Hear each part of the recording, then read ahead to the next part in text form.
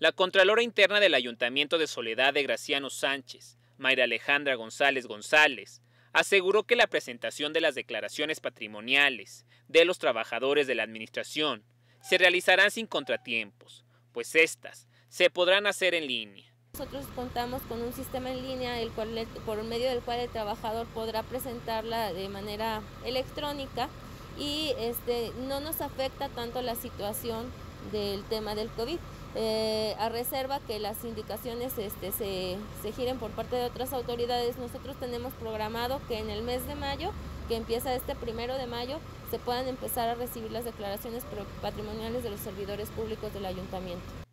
Señaló que anteriormente se capacitó a los servidores públicos para presentar tanto la declaración patrimonial, la de intereses, así como la fiscal.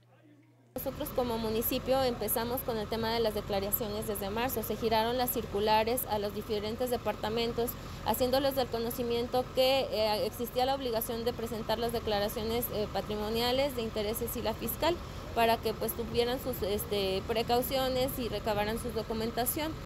De acuerdo con la funcionaria, la declaración patrimonial es el instrumento establecido por la Ley General de Responsabilidades Administrativas para que el servidor público manifieste la situación que guarda su patrimonio al tomar posesión de un cargo público y la forma en que éste evoluciona durante el desempeño de su gestión.